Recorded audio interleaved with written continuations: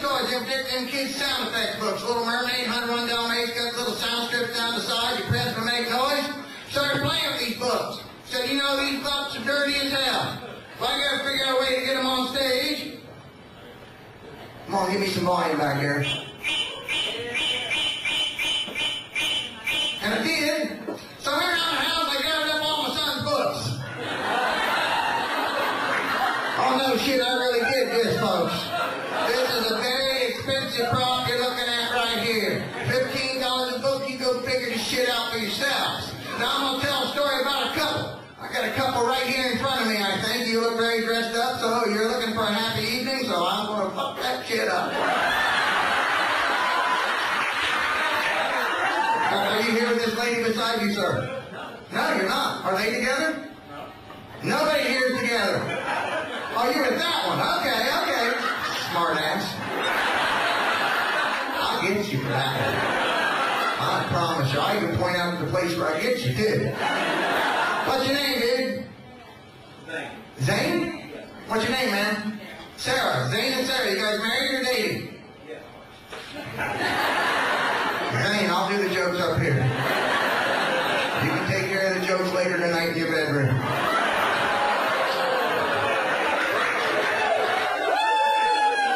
Told you, man, I do this for a living. You ain't gonna fuck with me. Alright, Zane and Sarah are married. What I'm gonna do is everybody at Zane and Sarah's expenses, I'm gonna take you on the Wayback Machine to that magic first night when Zane and Sarah first had sex. And I'm gonna tell you this story using nothing but harmless run-of-the-mill kid sound effects. So how dirty could I possibly be? I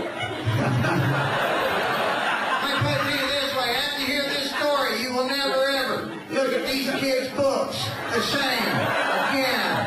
I promise you that much. So with that in mind, here's a fraction fairy tale of Zane and Sarah. The first night that Zane got lucky.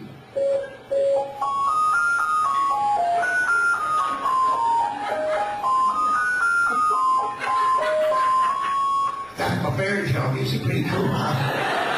See, Zane was over at his place getting ready to go with Sarah, but Zane was a bit nervous. Yeah, Zane's knees were not together. It's been a long time since Zane had had sex. Matter of fact, it's been so long, he had to think back to his old girlfriend. Not even dream of his old girlfriend. And in the dreams, he'd be in the front yard calling her name.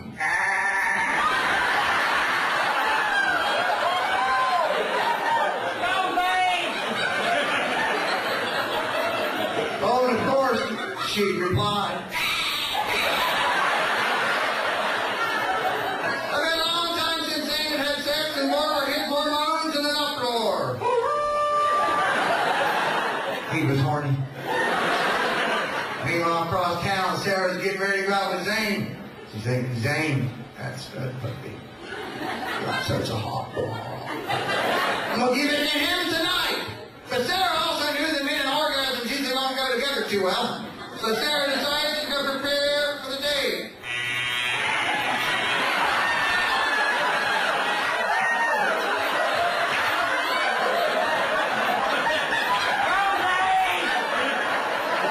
No, she's not shaving, that's all. Meanwhile, back across town, Zane got faced up, he took off to Sarah's place in the trough. Meanwhile, back across town at Sarah's place,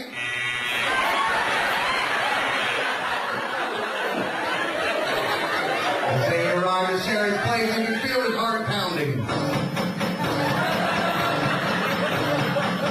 But Zane went up to the front door. He knocked. Come on, Zane, knock. Knock. Fuck you, I gotta back up. But it wasn't Sarah. She was busy. No, it's Sarah's dad. He said, Zane, come on in, have a seat. Here, pull my finger. Well, Zane was shocked. And Sarah's mom walked up and said, here, Zane, pull my finger.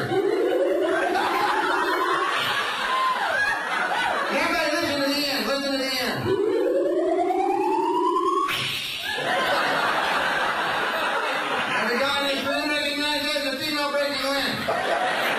Don't make any noise, do they, guys? You'll be sitting on the couch watching the game and all of a sudden.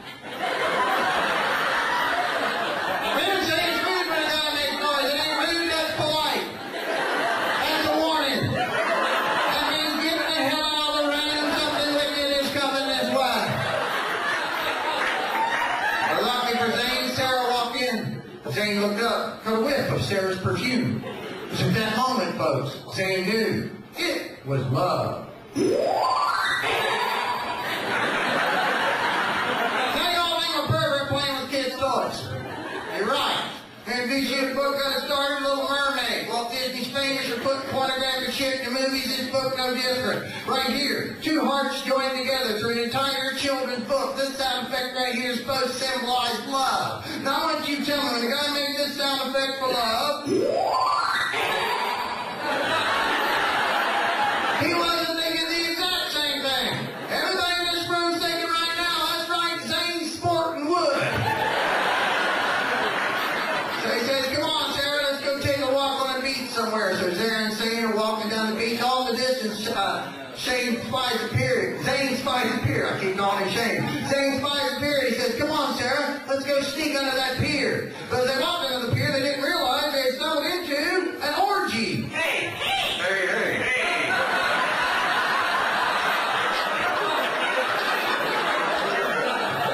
I've been saying orgy for a little while, but I got to let this sound effect the other night. Listen, listen, listen. Hey, hey, hey, hey. That's 4 dudes and a chick.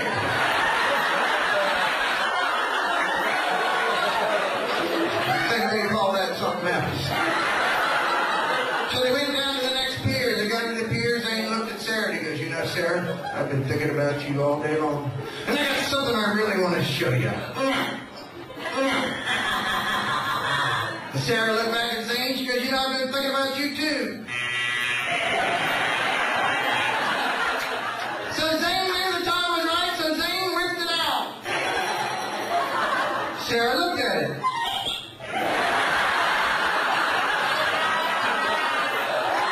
See, that's exactly where I got you, Zane. If you'd been cool, I would have said, Sarah looked at it and went, okay.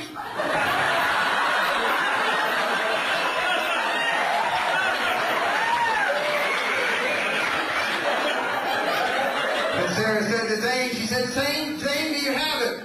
Zane said, have what? She said, the condom that they've done it. Zane said, of course I do. He pulled it out. Sarah looked at it and said, I know what you do.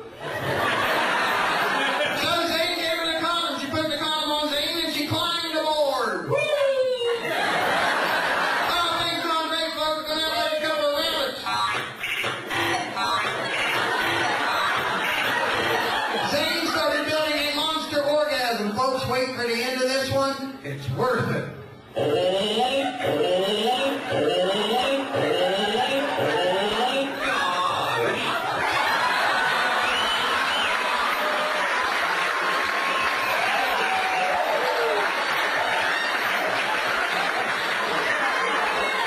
Zane was done. So Zane did what any good red-blooded American man would do in that situation. After he got in his orgasm.